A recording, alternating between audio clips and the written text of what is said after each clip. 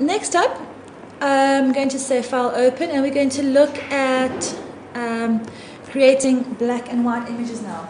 Now this, I love this feature because in the old days, which in computer terms is 6 months ago, we were still making images black and white using two methods: converting its native its native color to grayscale, and then having to accept that that's exactly, or using desaturate, which still remains a color image, but obviously the colors when you run out of it, like squeezing the color out of a sponge sort of thing. It's still a color image.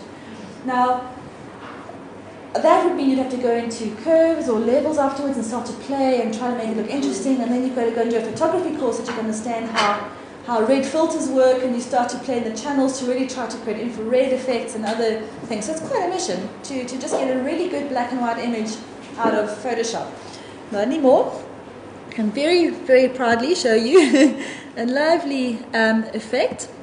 I'm going to show you using something called the canoe. The one.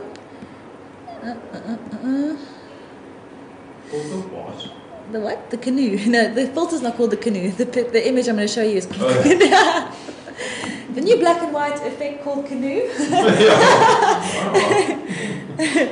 Very intuitive. Okay.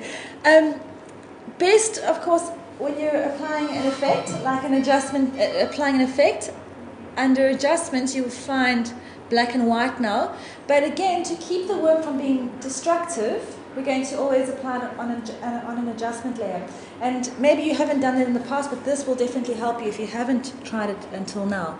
So black and white is where all of the other adjustment layer options are, still under the adjustments section, but to be non-destructive, I'm going to rather add it as an extra layer that I can edit. So I go to black and white, and already even the default black and white setting looks better than a straight grayscale or desaturate. Okay? And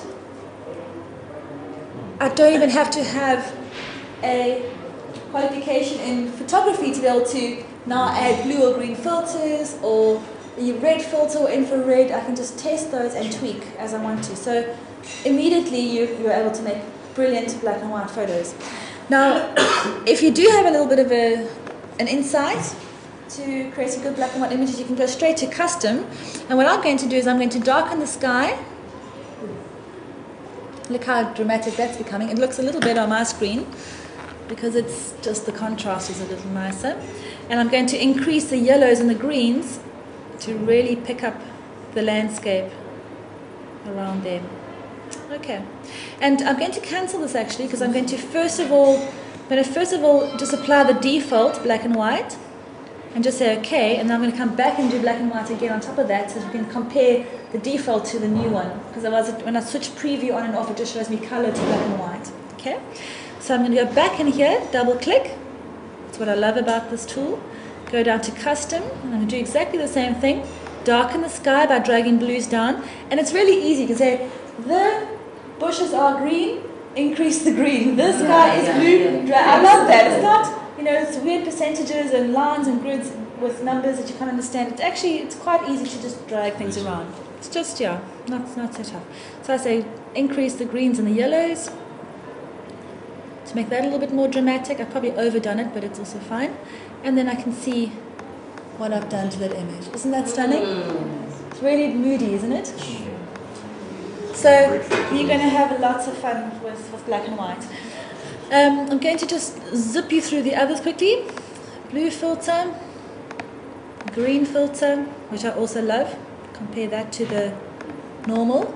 Just adds a slight mood to it. High contrast red, also very dramatic. I can just see. You can't increase the intensity of the filter, can you? You can probably apply it on top of itself, I guess, with another adjustment layer with the same. We can try that. Yeah. High contrast red, infrared is basically what we did with the with what I showed you earlier. Was my first one. Maximum black, maximum white. You can really see these for fashion shots. I think that would look really nice on a bright white sky. Neutral density, red filter, also quite moody, yellow filter, can't see too much, and then custom is what we had before. Okay. Okay.